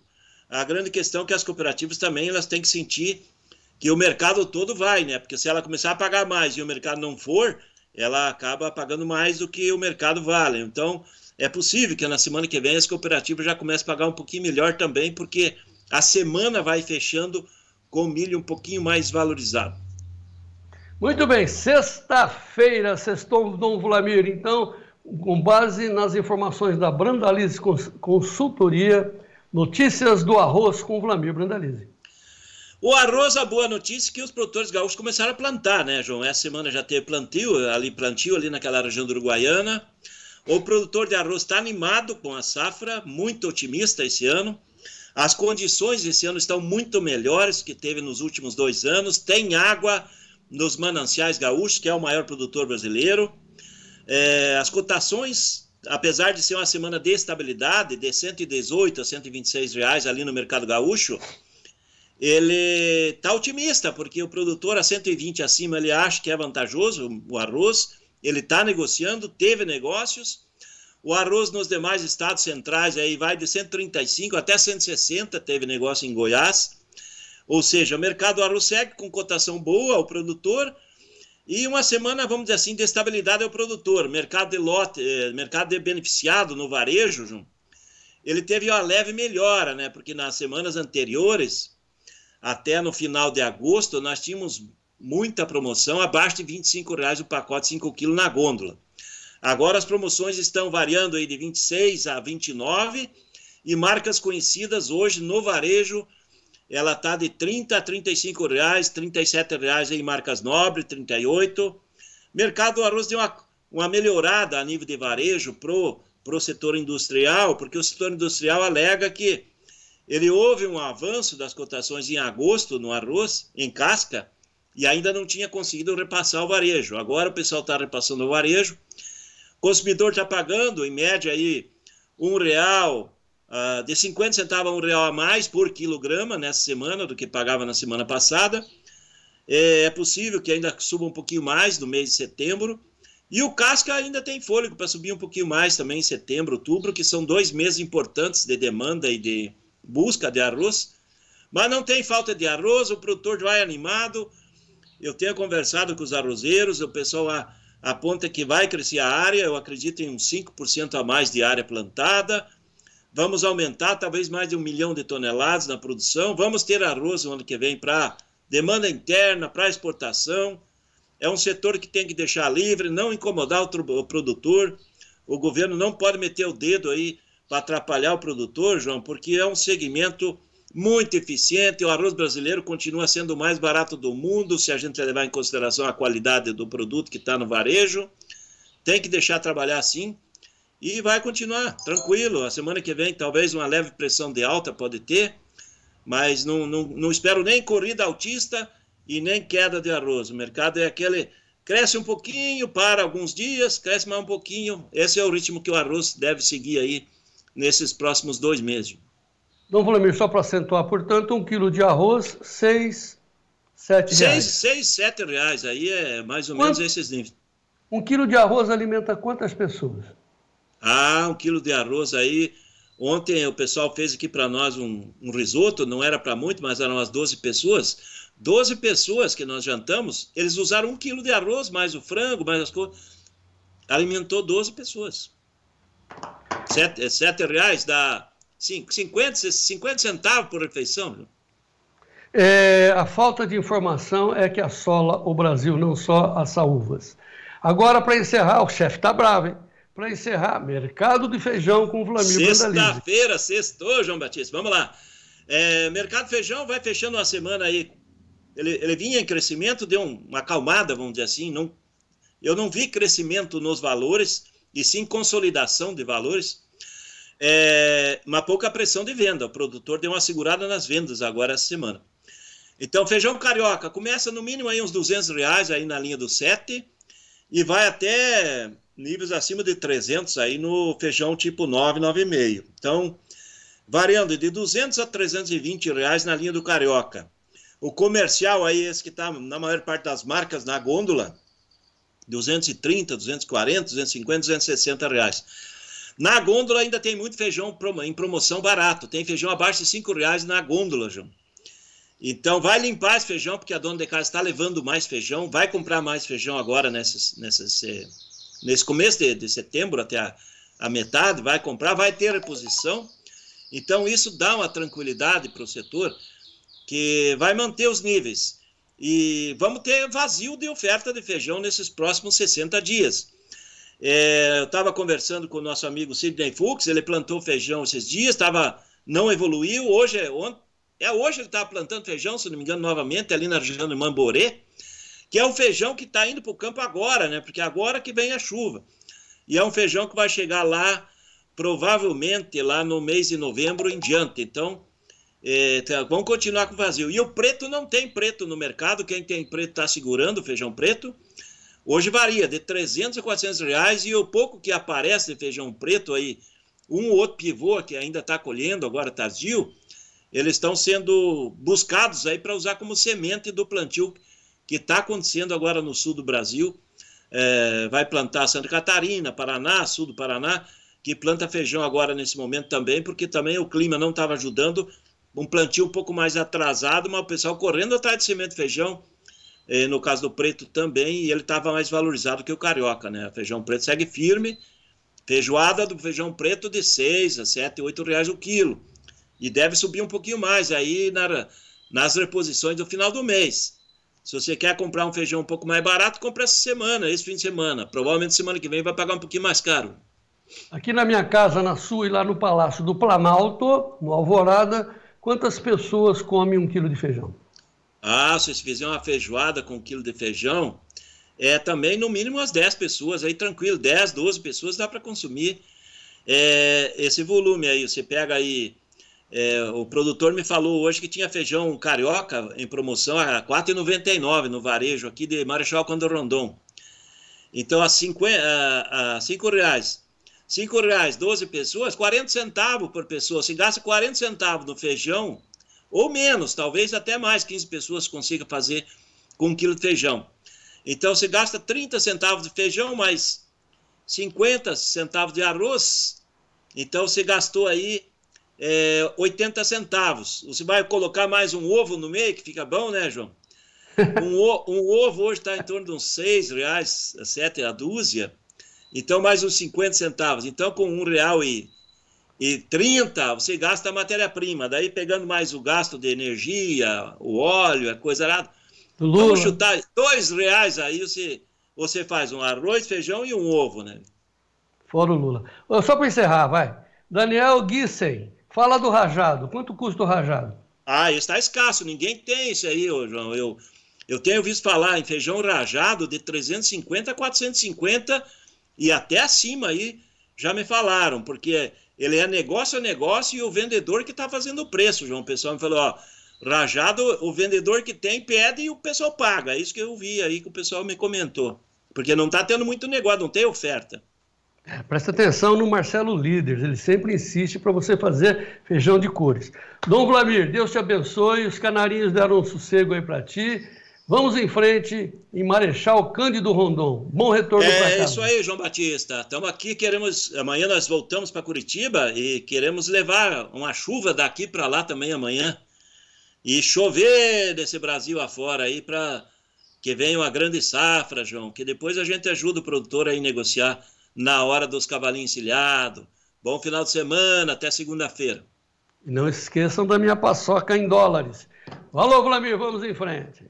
Muito bem, deixa eu devolver aqui o programa para o Sérgio Braga, porque ele tem os preços dos hortifrutis. Depois vamos ouvir o Maurício Bellinello sobre toda essa confusão de informações desta sexta-feira. Sérgio Braga, preço dos hortifrutis. Vamos lá, vamos aproveitar, vamos acompanhar todas as informações, porque agora é hora das notícias dos hortifrutis. Vamos lá, Gleidson. Bom, vamos direto já na tela, colocando as informações, enchendo a tela. O leite, a média do estado do Rio de Janeiro, litro, na última apuração feita pelo CPE, R$ 2,61 mais 91. A batata padrão Ágata especial, saco de 25 quilos em Tapetininga, aqui no interior de São Paulo, ao beneficiador, R$ 91. Cenoura inverno suja, ao produtor em Santa Maria de Jetibá, no Espírito Santo, a caixa com 20 quilos, exatamente 20 quilos, R$ 9,20. Tomate no atacado, salada longa-vida 2A, a caixa aberta em venda nova do imigrante a R$ 40. E a uva Niágara, o quilo a R$ 6,75 em Jales, no interior de São Paulo. João Batista Olive. Daqui a pouco você volta com os preços do café, Sérgio Braga. Mas agora vamos saber o que está acontecendo no mundo das commodities. Tem gente que fica assistindo, tem gente que não dá bola, mas não é comigo, é com você. Então vamos a quem entende, vamos ao professor de commodities, Maurício Bellinello. Mercado de commodities no ar, Gleidson.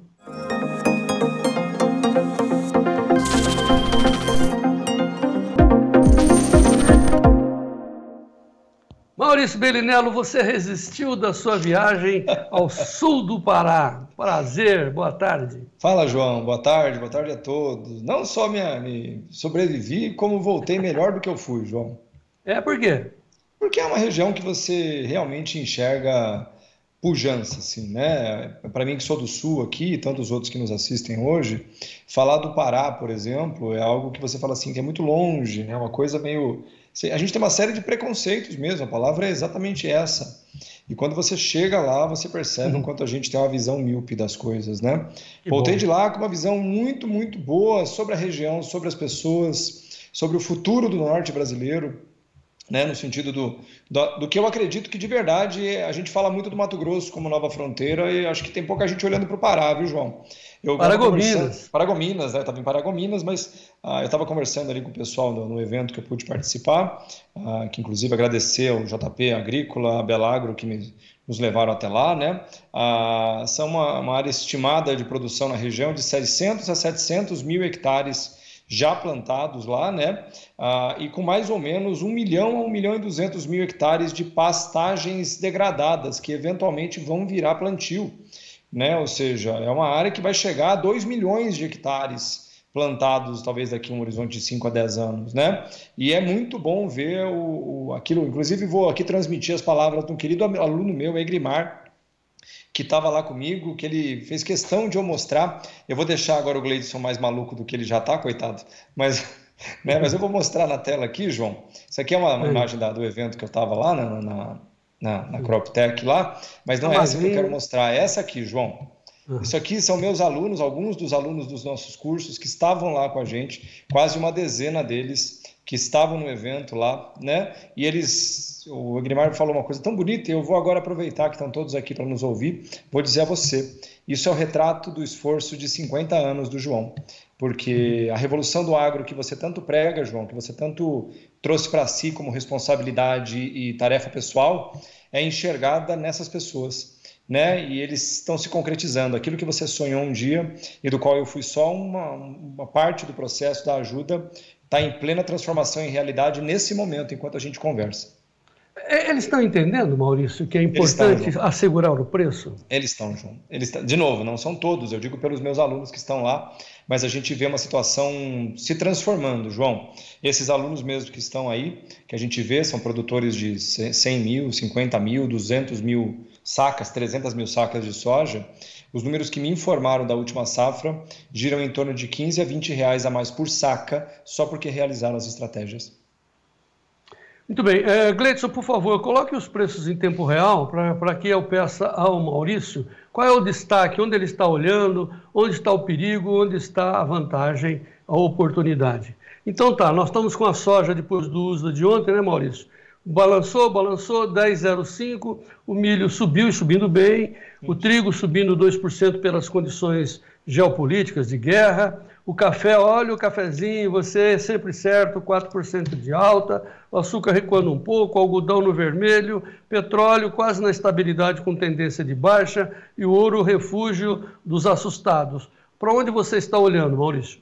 Eu olhei agora há pouco, inclusive, que eu fiquei meio fora esses dias, no sentido de acompanhar no detalhe as cotações. Eu nem vi o relatório ontem, para você ter uma ideia, eu estava em voo na hora.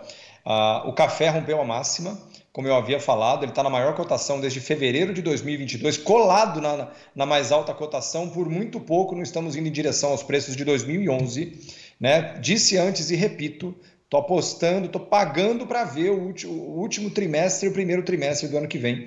As cotações do café com essa quebra desproporcional no Vietnã e com os problemas da safra brasileira. Então é isso, a sazonalidade de queda do café acabou, a colheita acabou, portanto não tem café novo chegando no mercado agora. Eu pessoalmente acho que vem pressão ainda maior daqui para frente no café, né, João? Na soja, ela está caindo hoje. Só um pouquinho. Só para lembrar que o Robusta, nesse instante, está $5.264 a tonelada, só nos últimos momentos mais $188 por tonelada, e o Robusta vale mais que o Arábica, professor. Vale, João, vale, e detalhe, né? Ele está na máxima histórica nesse momento, ou seja, empinado, assim, tipo, está subindo.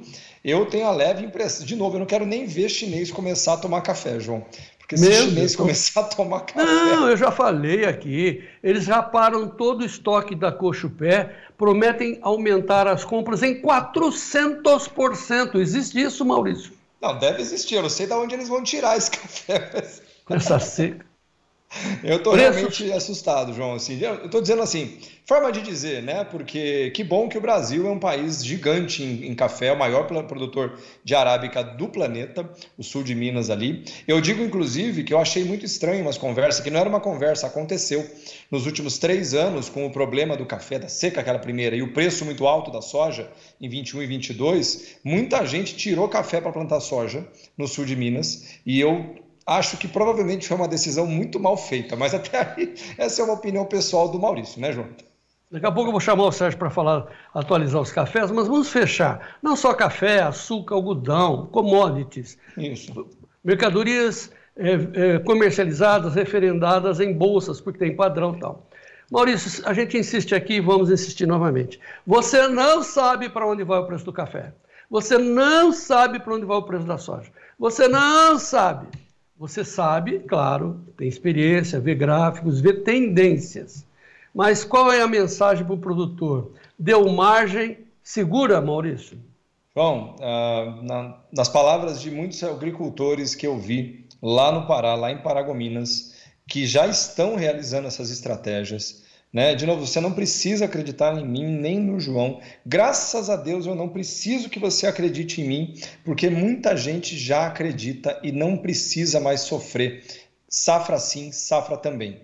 E hoje eu posso dizer, João, do alto dos nossos 3 anos e meio batendo nesse ferro frio, que a gente tem literalmente milhares de agricultores que hoje já entendem melhor isso. E eu ouvi isso da boca de dono de trading lá em Paragominas, que oferta isso. O pessoal da Belagro, não ganham nada em dizer isso. Mas é muito bom, João, ver que, por exemplo, que antes só as grandes tradings executavam, a gente tem hoje tradings menores já ofertando para o agricultor frame, trava por componente, entende? Que é a revolução de fato no agro. Então, você hoje que está me assistindo aqui, que ainda está nessas dúvidas, sinceramente, dúvidas que deveriam ter passado para trás da sua vida 5 anos atrás. Se você ainda as tem, eu queria deixar claro que esse é o tipo de onda, João, começada por você, né? Encorpada por você e auxiliada por todos nós que aqui estamos ajudando você nessa briga, que o agro brasileiro, eu disse antes, eu vou dizer de novo, ele é pré-Covid e pós-Covid. O Covid veio para uma série de problemas, não veio? Veio. Mas ele veio também para uma revolução na forma com que o agricultor enxerga esse mercado, no sentido da autonomia de gestão de preços. Né? Eu comentei, João, desculpa me alongar nisso aqui, mas eu acho tão importante falar disso. Durante o evento, na primeira palestra que falaram, o pessoal começou a falar das principais formas nos quais o agricultor perde dinheiro, né? na sua produção. E eu vou aqui aproveitar porque me mandaram a imagem, só para não falar bobagem. Eles disseram lá aspectos muito importantes, né, que obviamente trazem danos ao agricultor, mas que não são os únicos, né? Diziam, por exemplo, de nutrição causa problemas se você fizer mal, herbicidas, clima e tudo mais. Tudo com uma barra assim, uma do lado da outra, mostrando, né? E de muito longe, João, o que causa mais danos à agricultura brasileira hoje, sem sombra de dúvidas, é comercialização. Não adianta nada, absolutamente nada, você ser o melhor produtor da sua região, né? Que lá no Pará mesmo, a produção por hectare subiu mais ou menos 10 sacas por hectare, João, na média da região em questão de 5 anos. Entende? Ou seja, olha o tamanho do avanço de produtividade, mas na comercialização é de muito longe onde o maior dano contra o PIB brasileiro, contra o desenvolvimento do país, contra todas as populações que dependem, direto ou indiretamente, desse dinheiro, é onde o maior dano está. E isso está por uma forma errada de comercialização e gestão dela. Então, estou muito feliz, João. Voltei de lá feliz, voltei de lá esperançoso, voltei de lá otimista sobre o futuro e principalmente muito feliz de poder dizer que eu sou amigo do cara que revolucionou o agro brasileiro. Obrigado, João. É bom viajar, é bom conversar. A gente volta revigorado, com certeza. Segunda-feira, destaque para você explicar o que é frame, o que é componente, para o produtor evoluir mais um passo. Grande Maurício Bellinello, viva o Brasil e vamos em frente. Eu que agradeço, João. Viva o Brasil e viva João Batista Olive. Eu sou muito feliz de ser seu amigo. Que bom. Viva o Brasil, viva o Tempo e Dinheiro. Agora sim, devolvendo para o Sérgio Braga, outro guerreiro. Preços do café, Sérgio Braga. Como você já antecipou, o mercado do café teve mais um dia de alta, de olho no clima aqui no Brasil. Preocupação principalmente com as floradas, esse clima que pode prejudicar a florada dos cafezais em algumas regiões que já começaram a despontar. Isso também está no foco das atenções. O mercado bateu os 5.264 dólares por tonelada lá em Londres, alta de 3,70%, o equivalente em dólares a 188 dólares por tonelada. Na Bolsa de Nova York, nesse momento, as negociações apontam também a evolução ainda dos negócios ocorre por lá. 3,94 de alta para o café, acima dos 259 cents, ou 2 dólares 59,25. Alta de quase 4% no café, contrato dezembro. Demais posições, vamos lá, Gleidson, as posições negociadas com café em Nova York, 258,45, tem um delay ali, 3,63% de alta, dezembro, 200, aliás, tem dois vencimentos ali aparecendo como dezembro. Na verdade, considere o segundo da linha, 259,25, 3,95 de alta. Março, 256,40, alta de 3,81%. Maio, 253,65, alta de 3,70%.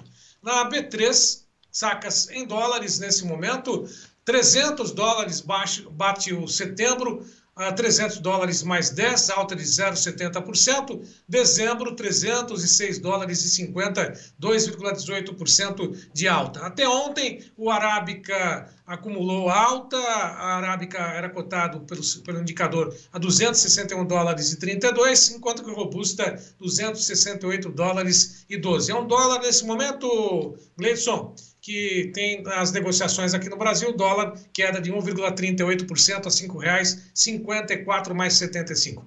E olha como é que está a produção lá na região do Triângulo Mineiro. Quem manda as imagens hoje é o Sidney Vanso. Dá uma olhadinha no que acontece nos cafezais por lá.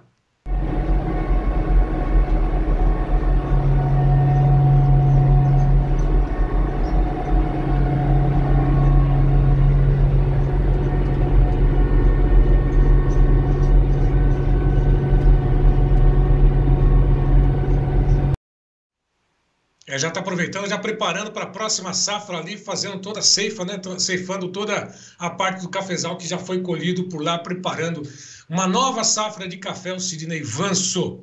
João Batista Olive. Sérgio Braga, você viu a B3 café, 306 dólares para dezembro. De novo, hein?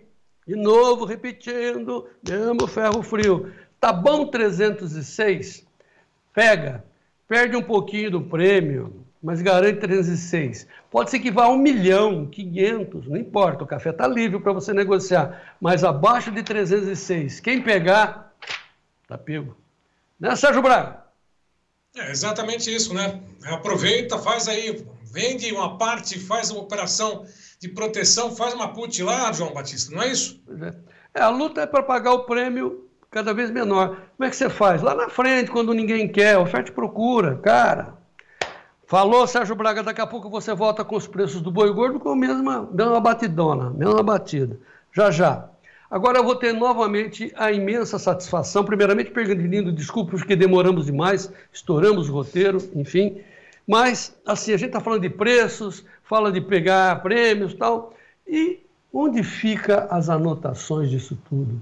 Onde ficam as comparações do preço? Sabe aquele preço que você ouvia um dia, não anotou, botou no papel de pano, jogou na gaveta, onde estava mesmo? Cara, nós temos uma ferramenta idealizada para o produtor rural, não é planilha. Planilha é aquele bicho longo, parece uma centopeia, não. Uma ferramentinha, uma calculadora, simplesinha, para você anotar os seus custos, aqueles preços que você pagou para funcionário, para adubo, para fertilizante. E o outro lado, os preços que você vem recebendo. Aí você compara, você fala, estou com uma margem boa, vou segurar um pouquinho. Estou falando dessa ferramenta que está na tela, a i9 PAB.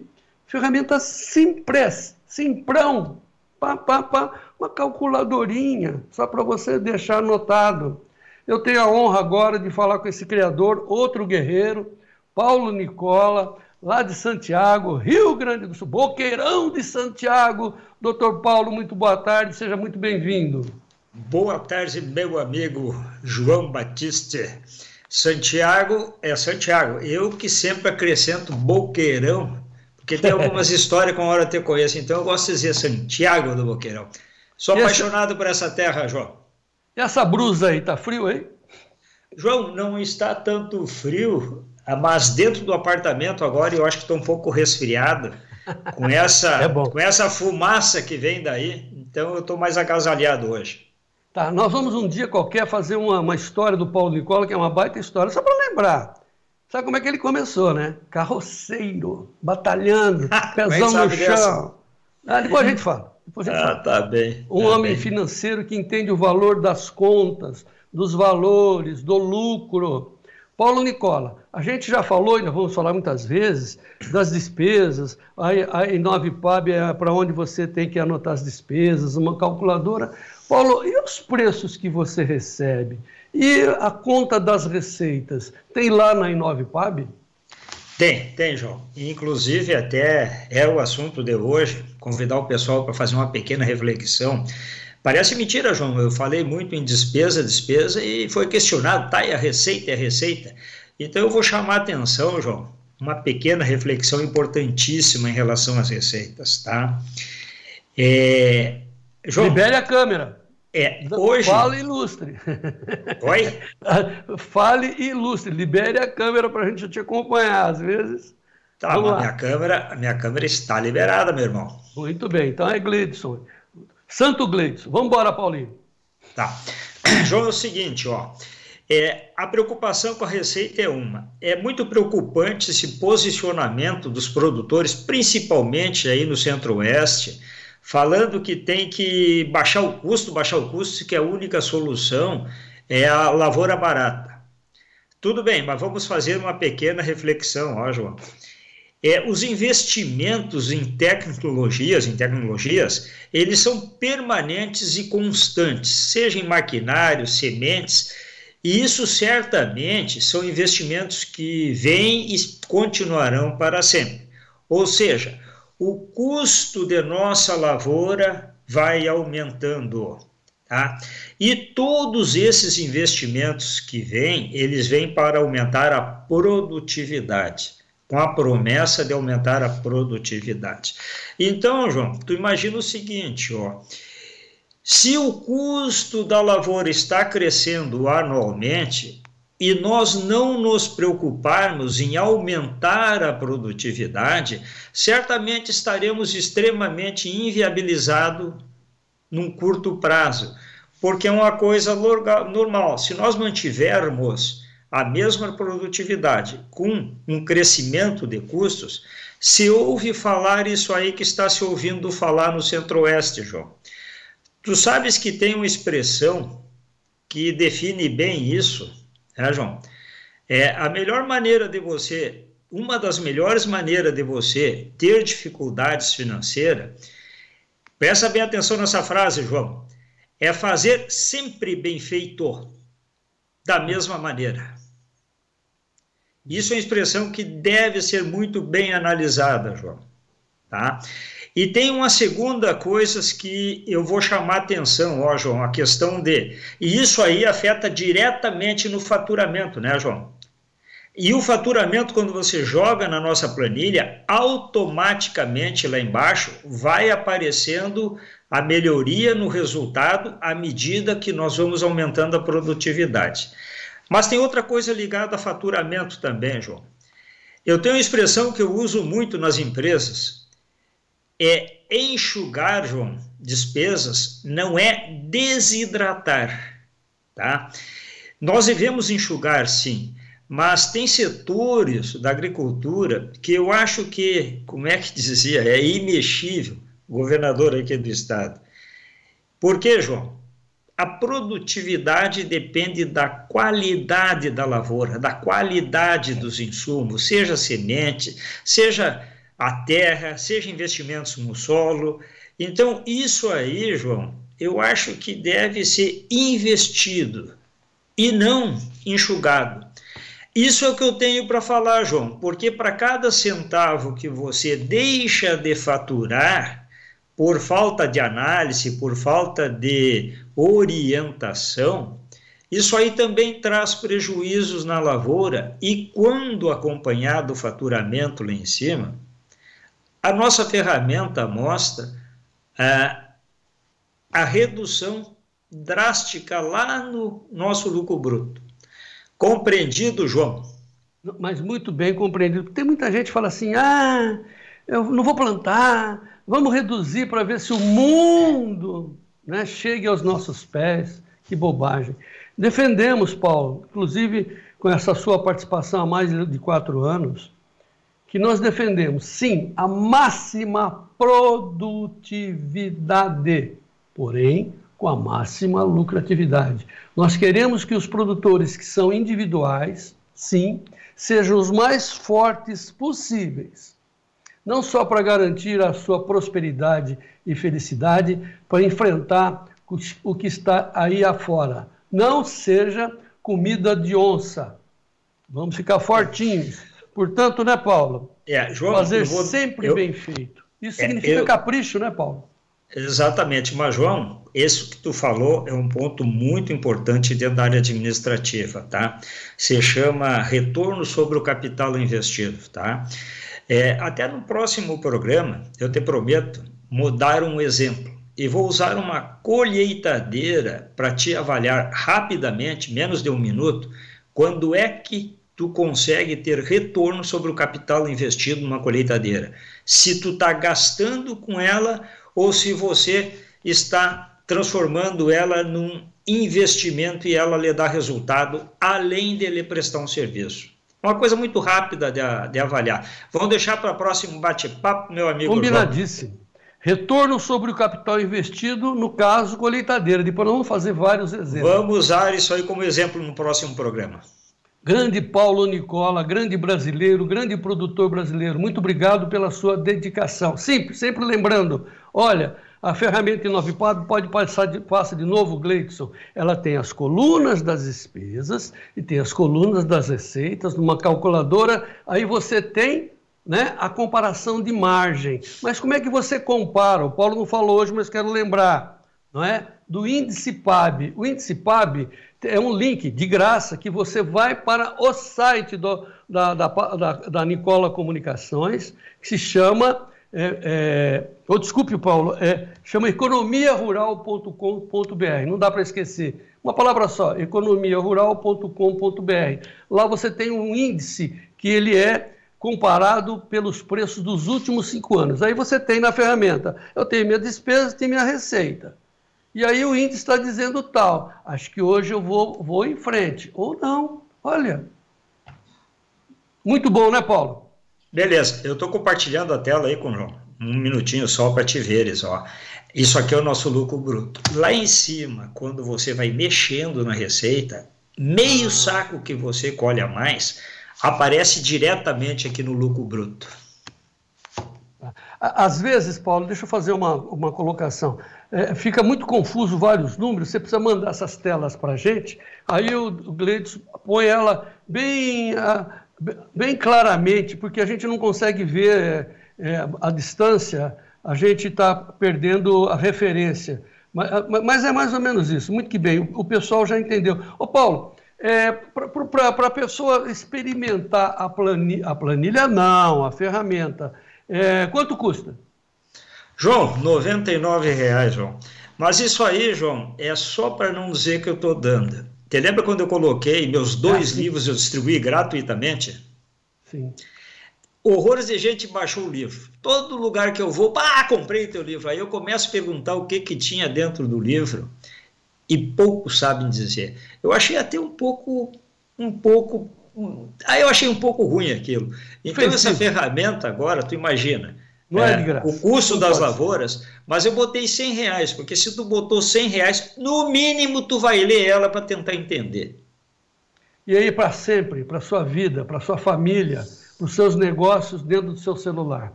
Paulo Nicola, grande brasileiro, mais uma vez, muito obrigado, até a próxima. A satisfação é minha, meu amigo. Desejo um bom fim de semana para ti, porque os produtores rurais, fim de semana, normalmente estão trabalhando. Um abraço a todo mundo, João. Fui. Está plantando no Paraná, principalmente, no seu Rio Grande do Sul, Santa Catarina, sul do Mato Grosso do Sul, e vamos em frente que a chuva vem aí.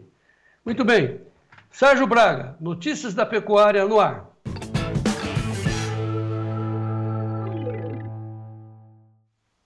A primeira semana do mês de setembro acabou, a expectativa de todos os produtores agora é com essa alta contínua da arroba, do boi gordo em várias regiões, diante do clima, pastagens praticamente deterioradas, aquelas que existem só tem pouco, né, e ainda estão secas. Agora, muitos produtores torcem e a gente torce junto para que a arroba suba. Alguns estão ainda falando, torcendo para que a arroba chegue aos R$300 até o final do ano. Quando chegar, a gente vai comemorar e a gente vai informar aqui no Tempo e Dinheiro. Por enquanto, o mercado futuro, nas negociações de hoje, aponta o setembro a 254,15, alta de 0,18%, outubro a 259,20, 0,15 de queda. Novembro, 262,80, 0,36 de queda. O indicador CPE-Exal, que ontem 251,35, subiu 0,80%. Com esse indicador na subida de ontem, já acumula uma alta de 4,84% para o boi gordo. O bezerro não aparece na tela, mas aos R$ 2.087, referência ontem pelo indicador, acumula uma alta nesse mês, nessa primeira quinzena de setembro, de 2,36%. Na apuração feita pela Scott Consultoria hoje, 4 praças apresentaram alta, uma recuou. São Paulo, Barretos, Araçatuba, R$ 251. Boi comum a prazo já descontado, Alagoas R$ 226,50, Marabá no Pará R$ 221,50, Redenção no Pará R$ 219,50. Próxima tela, mais 4 praças de comercialização. Paragominas R$ 216,50, Dourados R$ 253, Campo Grande R$ 256 no aprazo, Três Lagoas R$ 248 também, boi comum a prazo. Só para poder encerrar, lembrando que o boi China, segundo a apuração feita pela Scott Consultoria em São Paulo, enquanto que o comum é negociado a prazo a R$ 251, o boi China chega com ágio de R$ 9,00, bate os R$ 260.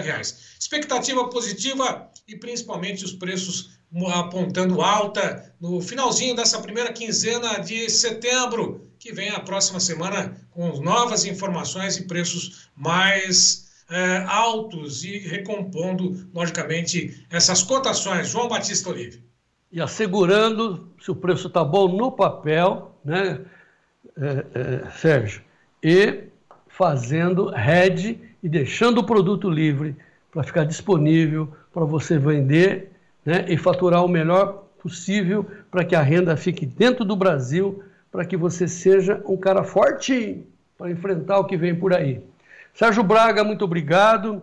Muito obrigado ao Grande da Vida à Luz, ao Gleidson Ricardo, desculpe, Gleidson, pela saída fora do roteiro, ao Charles Alcântara, que vai editar tudo o que nós fizemos hoje ao longo desta sexta-feira. Obrigado à guerreira Karina Botion, a Kátia Delfino, enfim, a todos que estão nos ajudando, ao Pedro Braga, a fazer esse programa maravilhoso. Muito obrigado a todos. Tem um recadinho, João. Pois não. Tem um recadinho. 15h30 no Clube de Assinantes aqui do TD, o Regis Wilson vai falar sobre agricultura regenerativa, direto de Unai, lá no estado de Goiás. Portanto, 15h30, todo mundo convidado. É lógico, todos que fazem parte do Clube de Assinantes do TD. 15h30, João. Assinem 199-9813-2915. Regis Wilson Teixeira, os irmãos Teixeira, cara bom, agricultor bom, que vai falar da importância de você cobrir a sua lavoura com a braquiária, pelo menos com a braquiária rusiziense. Preste atenção, vem mais uma aula aí, 15h30, lá no clube, à sua disposição. Obrigado a todos, obrigado pelo apoio, pela paciência, pelo carinho, pelo estímulo. Vamos em frente, viva o Brasil! E a chuva vem aí. Vamos lá.